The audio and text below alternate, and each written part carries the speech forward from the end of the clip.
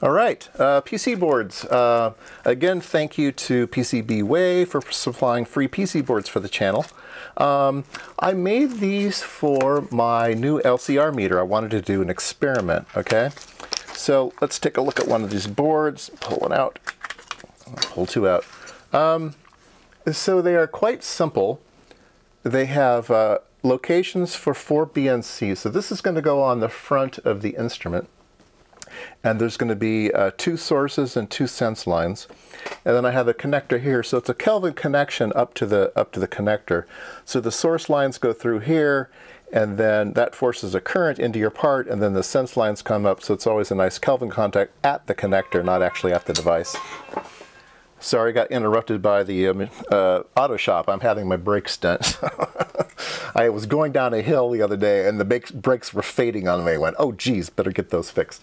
Anyway, where were we? Anyway, yeah, so it's going to be a Kelvin contact right at the connector, some BNCs. Now, because this is actually not only a PC board, but it's actually mechanical in nature as well. Because this is the only thing going on there, I want this very, very rigid. Now, when you have PC boards manufactured, you can choose the thickness. And generally, let's see, where's a PC board? This one right in front of me here. Generally, you get a 1.6 millimeter board. That's a standard thickness, 0.62 inches.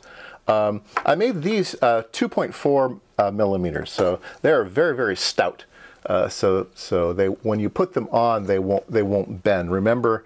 Well, anyway, I'll show it to you here. So this is with the connectors loaded, and when you put it on, I don't want the thing flexing because each one is pushed on differently. Now, let me talk about the BNCs. I ordered these BNCs. They're all the same, and you can see, well, wait a minute, those two are different. Well, what I did was I took these connectors and I took it with a Dremel tool, and I sawed some slits in the sides, and then broke them apart, and ended up with just the middle part. So if you just take the spinny part off of your BNC, that's what you're left with. Anyway, that's what's left over. And so this will now go on, and you just spin the outside too, and it'll suck it in. Now, I probably should do some 3D printing of the little levers that these guys usually have, but this will do for now. So yeah, let's go try it out. I wasn't particularly careful with any impedances or anything. I don't think it's necessary for this particular design, but it does have a solid ground plane on one side and a solid ground plane on the other side, and then some really heavy traces that should have pretty low impedance. So I think these are 2 millimeter or 3 millimeter. I think these are 2 millimeter traces. So yeah, pretty stout. So I bought a bunch of them thinking that maybe I'll build different fixtures. Maybe one fixture for surface mount parts, or maybe find a better connector, a 0 insertion force connector or low insertion force connector or something. But right now I've just put on kind of one of these Arduino type connectors. It should be just fine. So let's go pop it on and see if it does something.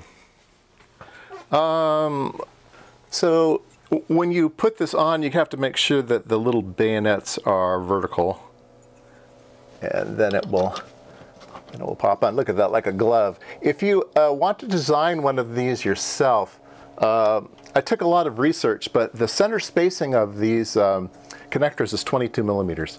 So it's kind of an odd spacing, probably from the days when these were built in Japan.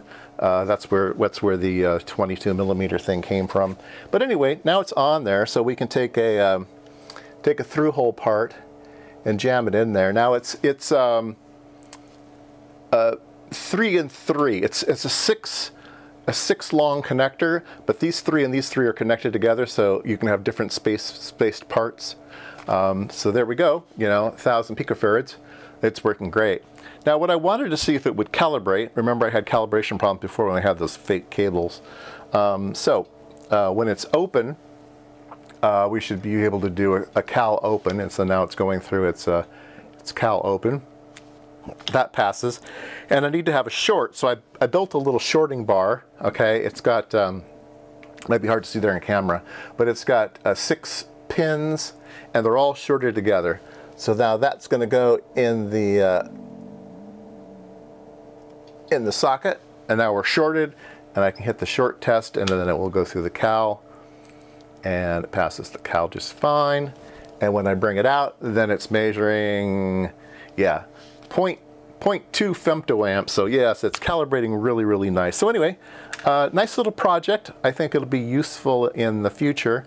Maybe even making cal standards and stuff. Have maybe some dedicated values that I can just pop on and do things with. Anyway, I've put the board up on my PCB Way share site. If you want one of these things, you can download it. All right, there you go.